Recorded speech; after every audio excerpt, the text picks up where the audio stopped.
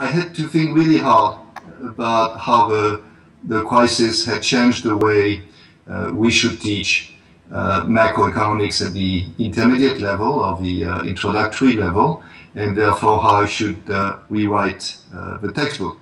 And in a way, I think I've nearly completely rewritten the textbook in the light of the crisis. E come vi ho detto Olivier, questo è un'edizione che è stata di fatto completamente riscritta alla luce sia dell'esperienza delle edizioni precedenti che soprattutto dell'esperienza della crisi degli anni recenti. I think that understanding goods market equilibrium is absolutely central to understanding macro. The notion that in the short run output is determined by the demand for goods is really a very simple idea but very powerful one. And that's an idea which I think once you've seen the IS relation and how it works out is a very intuitive one, but one which is not widely shared. So insisting on starting with the IS relation as the first of the relevant chapters is the way to go. Nell'edizione italiana poi ci sono degli approfondimenti specifici. In totale le 3 edizioni, quella americana, quella europea e quella italiana, sono molto più vicine di quanto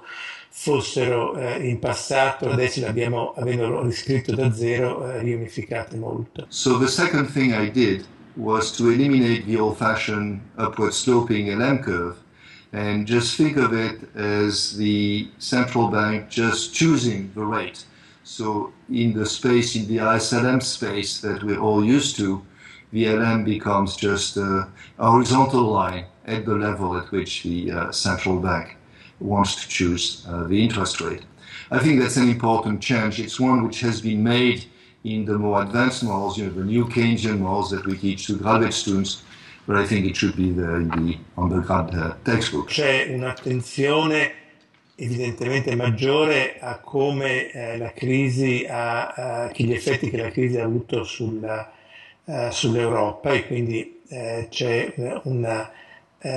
tutto un capitolo nella nuova edizione dedicato all'Europa, ma più concentrato che nel passato. Il capitolo nel passato sull'Europa era più concentrato sulla storia delle istituzioni europee dal dopoguerra ad oggi, questo è più concentrato sulla crisi, soprattutto sul periodo 2010-2015, che è la parte, diciamo, europea della crisi dell'euro. The next one may be the most important one, and it reflects the crisis, which is that in the ISLM as we had it in the old days, the interest rate which entered the LM and the interest rate which entered the IS were the same. So basically people and firms could borrow at the interest rate set by the central bank.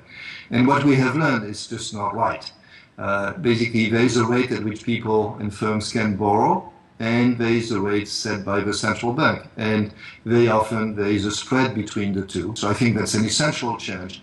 It's basically the ISLM with 2 interest rates. I think that's the best way to introduce the issues which were so important over the last 7 years. Poi un altro approfondimento che invece è più attuale per le implicazioni di politica economica riguarda la produttività stagnante, cioè com'è che in Italia, diversamente da altri paesi, più che in altri paesi, il tasso di crescita della produttività è sostanzialmente zero dalla fine degli anni 90 in poi, cioè che cosa sta dietro questa stagnazione della produttività, che poi è quello che spiega la stagnazione del reddito pro capite. Then the fourth conclusion, and also a major change, is to get rid of the aggregate supply, aggregate demand model that was there in the previous editions. So what I have done is eliminate it and replaced it by the Phillips curve,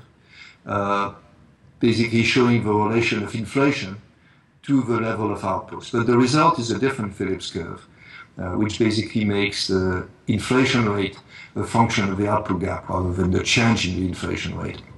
And I think that's an important change. And so what the book does is put together the IS, the LM, with the 2 rates, the one in the IS, the one in the LM, and the Phillips curve, and then looks at various shocks, both in the short and the medium run.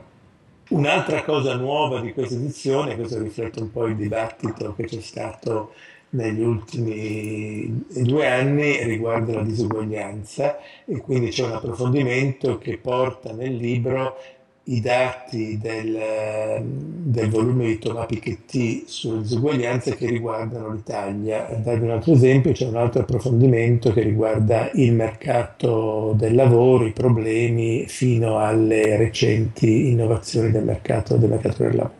I think that's a major improvement. I think it's much easier to teach.